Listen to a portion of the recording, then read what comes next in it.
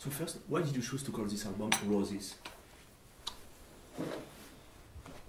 Because I think one of the most beautiful songs on the album is Roses, and it was the last song written, and it was written spontaneously in about 20 minutes, not even 10, 5 minutes. It was one of those ones, and it kind of summed up the whole album in a nice way, and I thought it was a nice song to finish with, and we all thought it was a nice title then. And so you recorded 15 songs for the album and only 11 are on the album. What is going to happen with the 4 other? There'll be like free downloads, or just because we want everyone to hear the songs. So just to have, because 15 is maybe too much for an album. It's too long. So it's nice to have some spare tracks to give to fans as gifts. And so 11 years have passed since the previous album. When you started writing this new album, did you feel the pressure of the comeback, like what people are going to expect from us? Or did you feel like we are the Cranberries, so we're going to do what we do and we'll see what happens? Yeah, I think it was a bit more like that.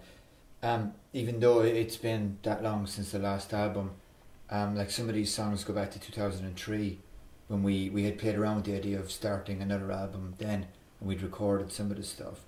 So we kind of dug those songs out again because they were really strong songs. And then over the last few years, long before the reunion even, Dolores and I had started sending each other ideas for tracks. So some of the songs are even like 6 years, 5 years old. So by the time we went in to record, we had a collection of songs that were really over a 10-year period.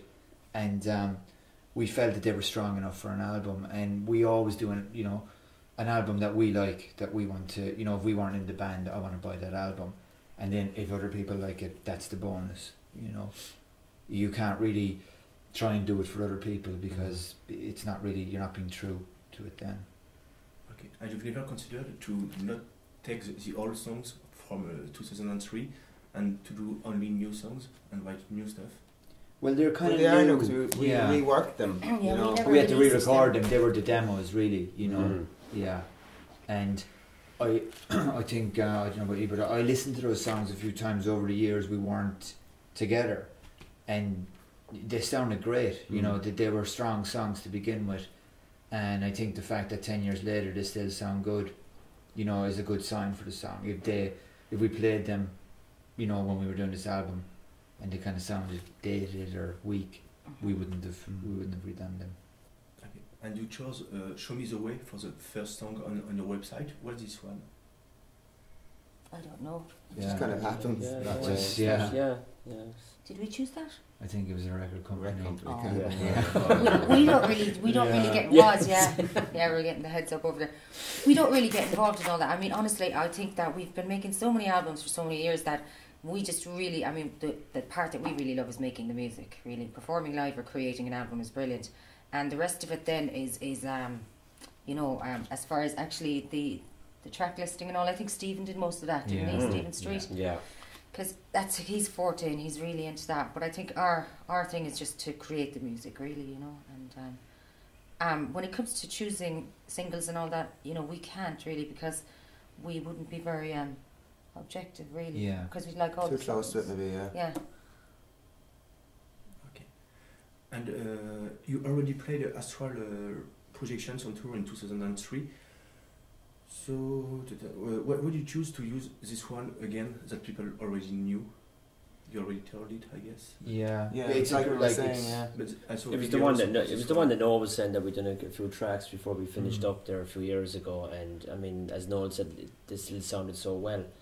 And it was the one that we were most familiar with, that we decided to put it in live as well, to kind of have something new in there as well, to give the fans.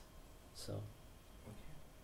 And you always had the power to speak about dark things, and dramatic stuff on your lyrics, but always with a bright melody on the songs. Do you think that's something that's coming up with Irish music too?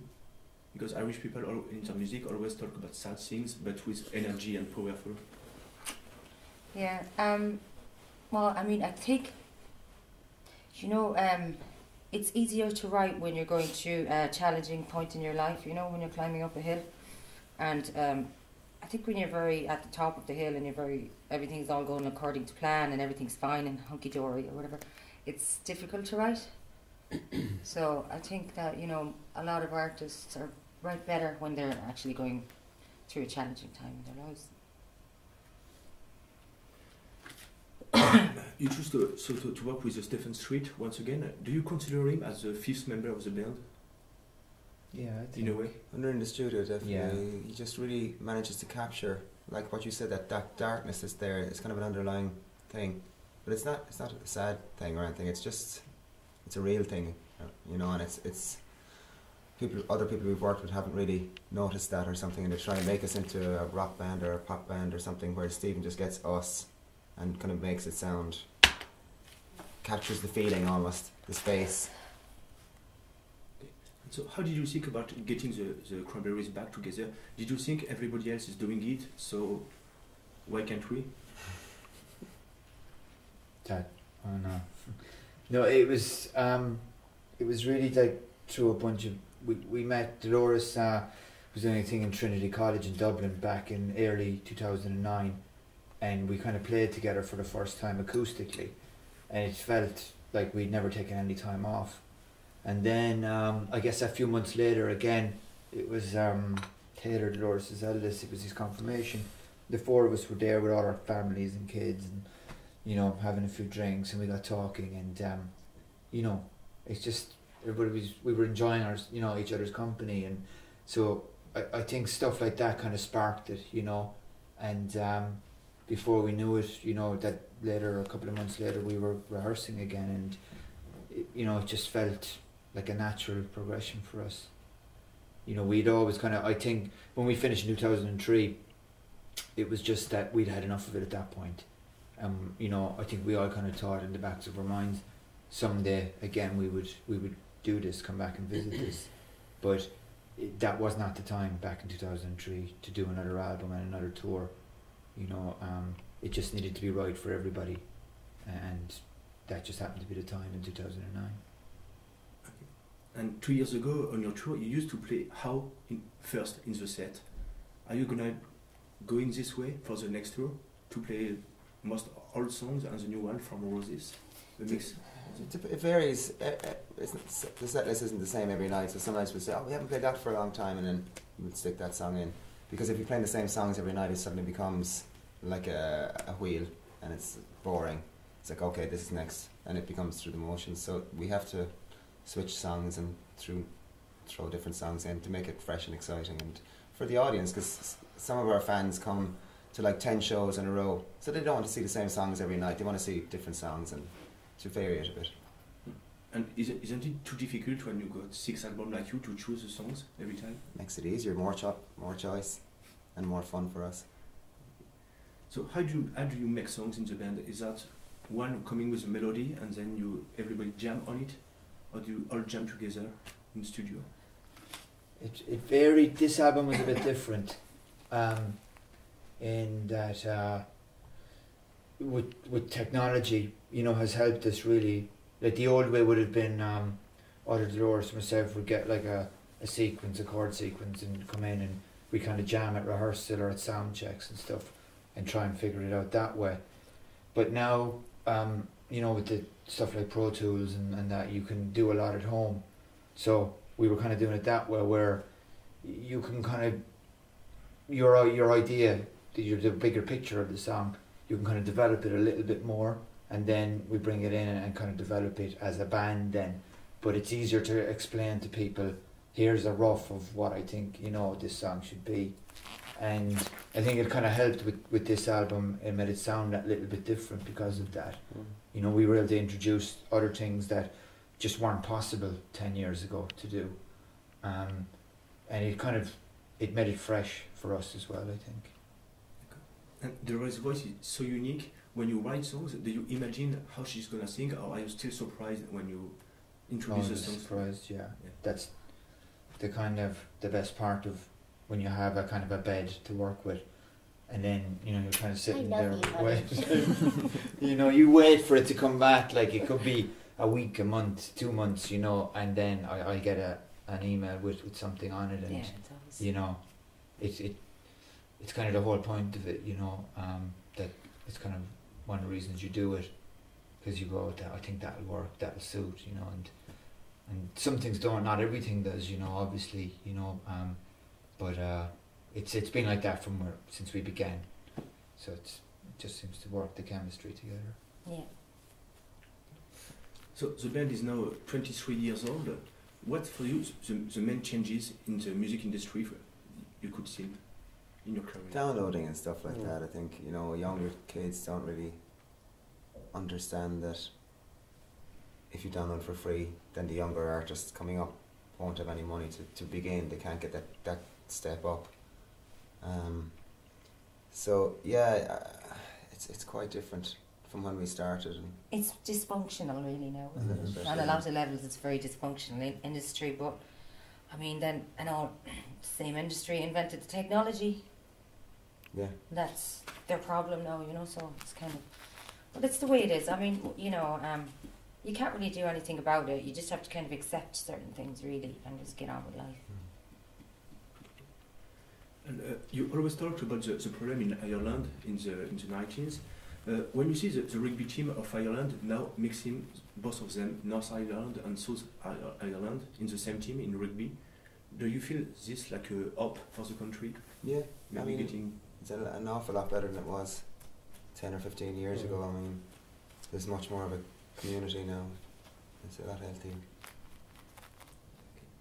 And the story says that when the band first met Dolores, you left because of the sleeky punk wetsuit she was wearing at the moment. Is the legend true or just internet bullshit once again? What's bullshit? Internet bullshit. What is it? Some sleeky wetsuit you were wearing? I've never heard that in my life. A pink one, yeah. That was Ferg that was wearing that. I was wearing that. Ferg was wearing a skin tight spandex. That's Mankini. That's all. I never heard that one actually. Ballerina Yeah, tutu. that's yeah. Okay, so that's bullshit on the internet. Yeah. Okay, so We'll see on the next tour. You were wearing jeans. It's gonna come out. You were wearing jeans and a t-shirt or something. According to you, what would be the best place to listen to and appreciate Roses? I think that it's I think you can kind of listen to it anywhere. Like, where do you guys listen to it? I haven't listened to the whole thing actually I've myself. been playing it a lot the past few weeks, just kind of in the kitchen, turned up while I'm preparing food and just trying to listen to it objectively rather than focusing in and going, okay, what can we do here? That's Just on in the background and kind of going, if I wasn't in this band, I'd really like this album, So I think it's been almost a year since we recorded it, so a nice bit of time has passed where you can listen to it objectively and go, yeah, I like that. Your music has often been used in movies. If you could choose one movie in the entire history of movies to do the soundtrack by yourselves, which one would you choose? If we could choose a movie to what? To do the soundtrack of it. Of every movie ever made. Yeah. That's really hard. That's unbelievable. Pass. Okay. Yeah, that's too hard. I don't know that movie. Yes. Very good. And for the end, the single Dreams will have 20 years this year. So Yes. what are your dreams for the next 20 years? To be healthy, to be Yeah, health is the most important one, really. I suppose that our children would be healthy and that, our families and, like health is important and to be satisfied, fulfilled, Okay, thank you. So for the end, we're going to ask you 2 drops as a camera. The first one will be for welovemusic.fr. Like hi, we're the Cranberries, we love. Yeah, exactly. We love music. And welovemusic.fr. Do Fred? Yeah. You do? Okay. Hi, we're the Cranberries and we love music.fr. Do it again. Okay. Is it okay? Yeah, he's okay. And the second one is for waxmusic.com. Wax music. Or just wax No, music? just wax music. Who, me? Yeah. You're listening to or watching? Watching? Yeah. Watching. Hi, we're the Cranberries and you're watching waxmusic.fr. .com. .com. Just Wax Music. Oh, Wax music. Wax Okay. music. Hi, we're the Cranberries and you're watching Wax Music. Perfect. Is it okay? Thank you very much. Thank you, guys. Just one more, I think. Just one more now. I'm just going to run over and call my mum, lads. We'll be setting up anyway, Doris, so yeah. We'll be back in 2 minutes.